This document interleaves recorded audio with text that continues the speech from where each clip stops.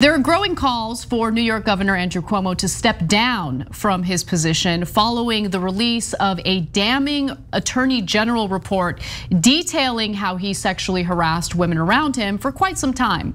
Now, in a Marist poll, respondents were asked, do you think that Andrew Cuomo should resign as governor, or do you think that he should serve out the rest of his term? And here's how the respondents responded. 59% of respondents overall said that Cuomo should be impeached, while only 48% of Democrats agreed.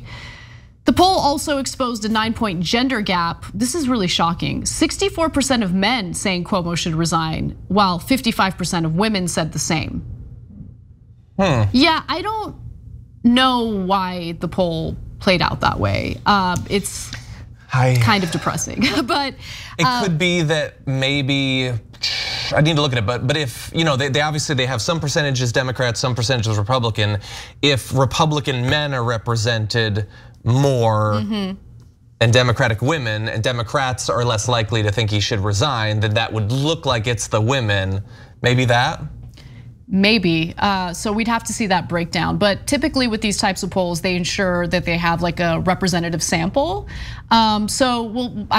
It is what it is. I mean, I would like to see a higher percentage of Democrats, to be quite honest with you. Yeah, representative, but not even. If Republicans are like 1/4 of the state, that's what they would end up once you weight it. So I don't know. I would want to see with both partisanship and gender simultaneously considered. Yeah.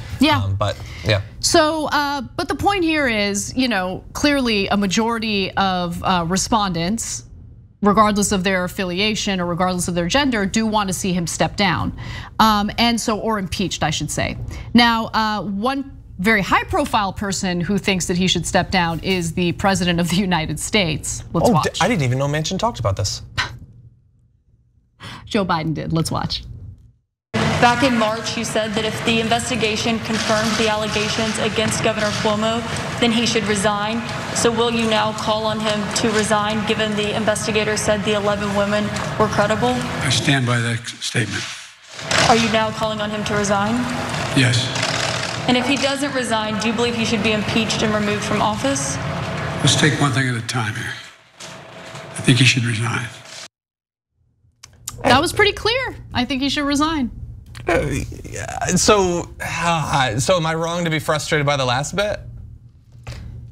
I get that impeached is stronger, but if you think what he did was wrong enough that he should resign, and considering the nature of what he did, then everyone else should be like, well, if that guy that's been proven to not be able to do the right thing doesn't do the right thing, what are you gonna do?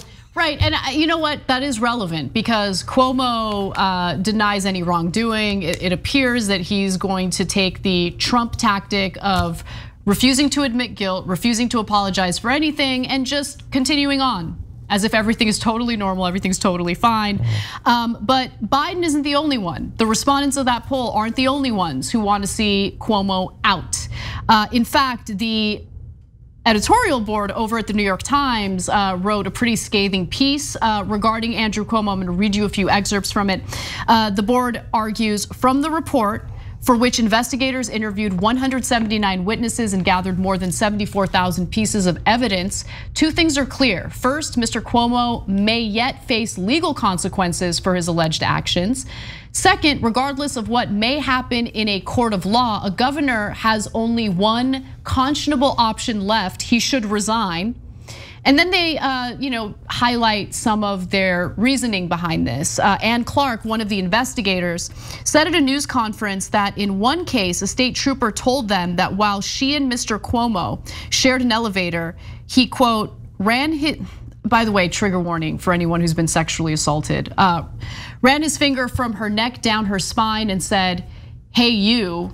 And that in a separate incident, she was standing holding the door open for the governor. As he passed, he took his open hand and ran it across her stomach from her belly button to the hip where she keeps her gun. Super creepy. And then there's Cuomo's cringy apology response, which I don't think I've seen this yet. So let's take a look at the next video. I want you to know directly from me that I never touched anyone inappropriately or made inappropriate sexual advances. I am 63 years old. I've lived my entire adult life in public view. That is just not who I am. And that's not who I have ever been. I've been making the same gesture in public all my life. I actually learned it from my mother and from my father. It is meant to convey warmth, nothing more. Indeed, there are hundreds, if not thousands, of photos of me using the exact same gesture. I do it with everyone, black and white, young and old, straight and LGBTQ, powerful people, friends, strangers, people who I meet on the street.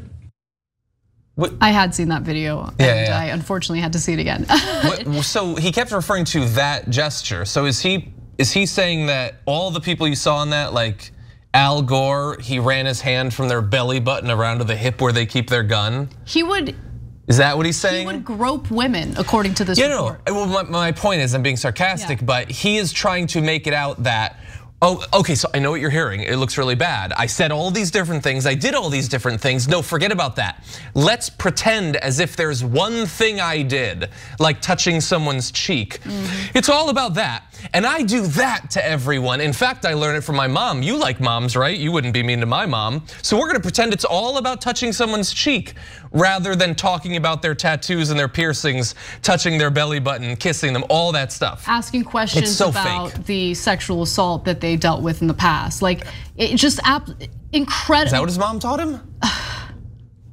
And look, he might be facing federal charges for some of these allegations. We'll see how that plays out. But in the very least, he should resign. It doesn't appear like he's willing to claim any responsibility or resign. And so what happens next? And that's why I say you're right in regard to Joe Biden's response to the impeachment question. You know, he should have just had a strong answer for it. But I don't know. I've gotten to a point where I've come to expect disappointment from Biden, so I just kind of let it go. Yeah, and look, some people have resigned in the past. They're basically all Democrats, so I guess that might lead you to have some reason to believe Cuomo would. But I mean, look, it's kind of a difficult question, but I will ask it to you. Why would he resign? Why? I mean, if he resigns, he's done.